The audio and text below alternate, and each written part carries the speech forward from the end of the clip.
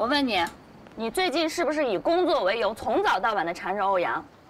哎，你还要不要点脸？就那么喜欢破坏别人的感情，难怪被你男朋友甩了。谁受得了自己女朋友成天跟别人眉来眼去的搞暧昧？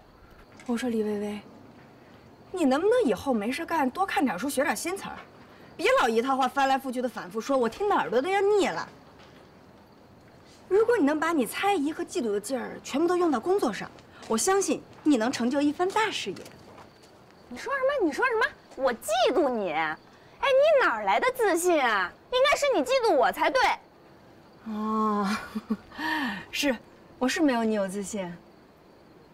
我穿成这样，这是我们黎家的传统。我每周我都来这儿干活的。那你知道为什么黎家会有这样的传统吗？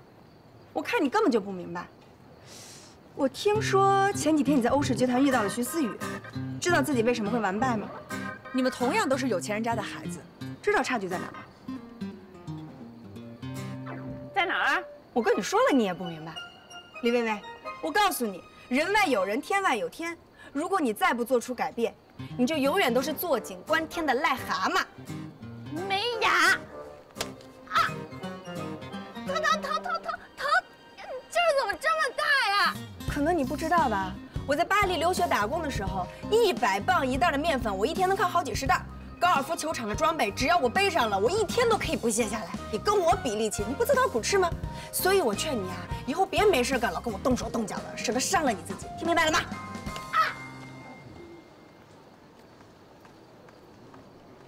猪啊！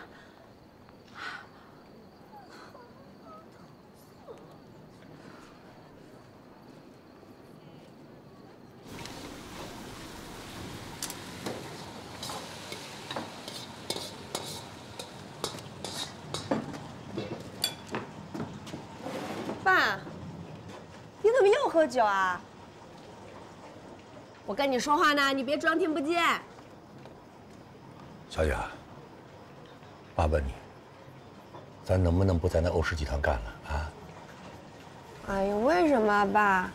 你是不是看我最近天天加班，身体受不了？我跟你说，爸，你女儿我强壮着呢，我一点也不累。成天给欧阳端茶倒水、打扫房间、收拾屋子，你能不累吗？你都知道了。小雅，爸爸辛辛苦苦挣钱送你到国外读书，不是回来让你当秘书伺候人的。爸，我一开始去欧氏应聘的是产品研发部，可是产品研发部不在本市，在外地呢。你说我这大老远的从法国跑回来，我就想在你身边多陪陪你。正好欧阳身边缺一个行政助理，我就去了。还有啊，行政助理的工作啊，不止你刚才说的那些，还有好多呢。记录会议、收发文件、管理档案。虽然干的事情很杂，但是对于我来说是一个特别好的学习机会。而且我本来也没打算放弃我的专业，我现在的工作都只是暂时的。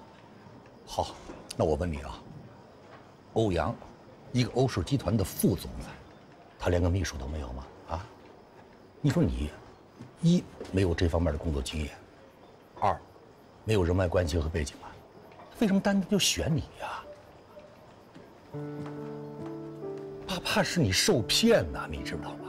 你天天在他身边，爸爸觉得是不安全，你知道吗？小雅，爸不求你什么大富呀、大贵啊，只要你能踏踏实实的，爸爸就知足了啊。